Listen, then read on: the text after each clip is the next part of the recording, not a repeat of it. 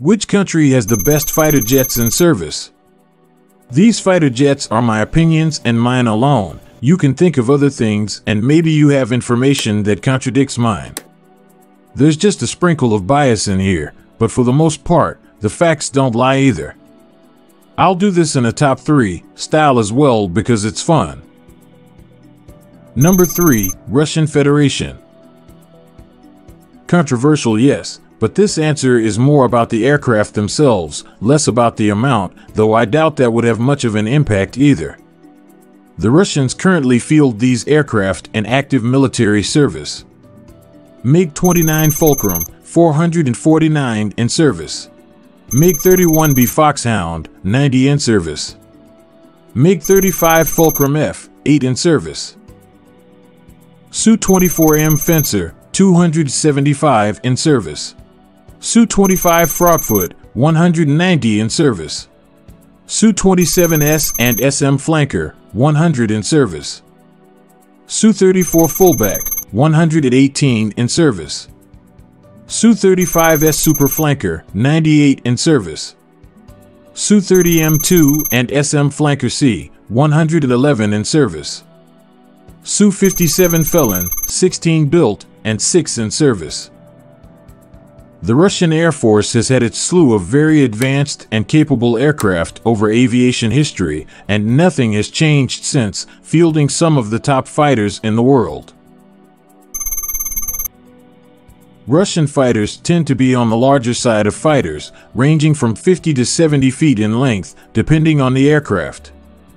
This naturally gives them an impressive combat range and top speed, due to the aircraft being able to field larger engines.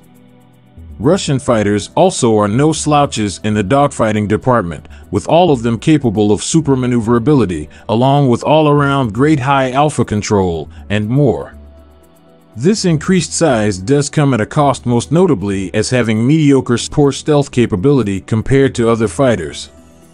Despite performing well in post-stall maneuvers, many Russian fighters are subpar in close-in dogfights, commonly having a lower roll rate than most modern fighters. Main cannons are debatably weak in most Russian aircraft, since they all have either a 30mm or 23mm autocannon with between 150 to 300 rounds to fire. Not only is this a relatively small amount of ammunition, but the fire rate of Russian autocannons is within the 1000 to 2000 RPM range, which is abysmal when looking at other American aircraft guns. Missiles are fortunately a different story.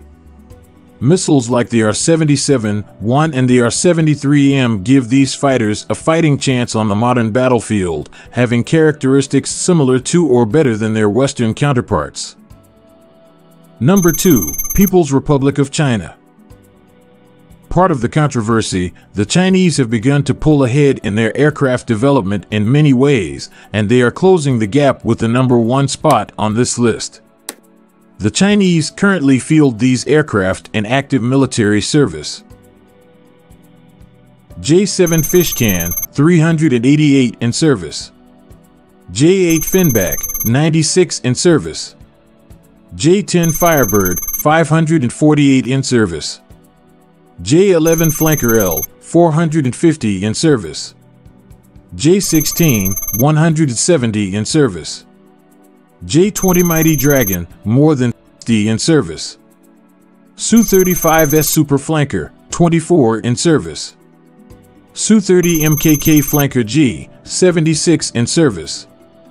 Su-27 Flanker, 32 in service. The Chinese Air Force is primarily made up of lent patents or direct aircraft from Russia, but their own developments have led them to have a minor edge over their northern counterparts.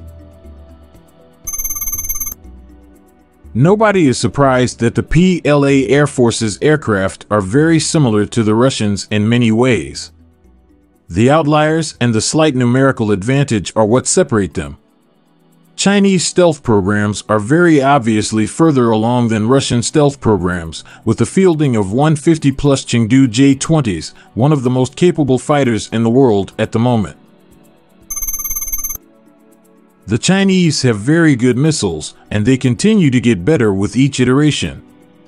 Examples are the PL-15 and the PL-10. The cannons are the same story as the Russian cannons, subpar and in desperate need of an upgrade. Number 1. The United States of America. Who else did you expect? Were you expecting someone other than the good old US of A? Here are the numbers.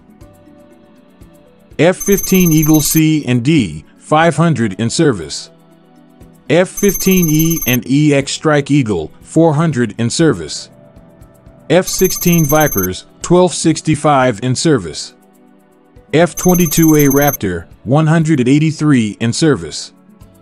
F-35A Lightning II, 700 in service. A-10 Thunderbolt II, 400 in service. I guess I'll include the Navy fighters. FA-18E and F Super Hornet, 700 in service. EA-18G Growler, 150 in service. F-35C Lightning II, 24 to 50 in service. And the Marines. FA-18 Hornet, 144 in service. AV-8B Harrier II, 101 in service. F-35B Lightning II, 44 in service. Even if it were only one of these branches alone, they would all take the number 1 spot in the world, having a little something for everyone. If you know anything about the military aviation scene right now, you will know that the gold standard for fighters comes from the land of the free. Along with undoubtedly having the largest aerial presence in the world by a mile, they are all made up of world-class, top-of-the-line fighters. Infamously, the F-22 is the most maneuverable plane in the world, along with one the stealthiest.